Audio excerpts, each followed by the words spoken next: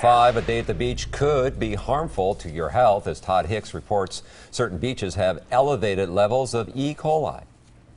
The long, hot summer has created some downright dangerous conditions at local beaches, some so bad they've had to close. A perfect Sunday to spend at the beach, but Lynn Hack didn't realize when she brought her family down to South Shore Beach, there's harmful bacteria lurking in the sand and water. Did you see the warning sign? No, I didn't.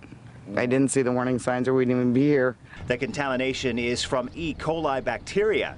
If you swallow the water, you'll likely get sick. These bacteria problems have happened at South Shore before. The beach is documented as one of the worst for persistent problems. I would let them put their feet in maybe at Bradford. That's it.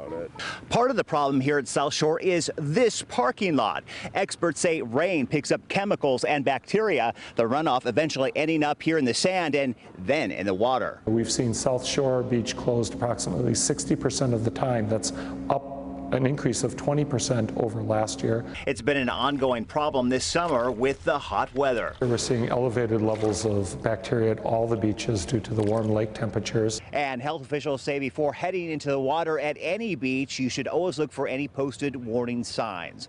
On your side on Milwaukee's lakefront, Todd Hicks, today's TMJ4. All right, Todd, thanks. Bender Beach in Oak Creek also has warnings posted for elevated levels of bacteria.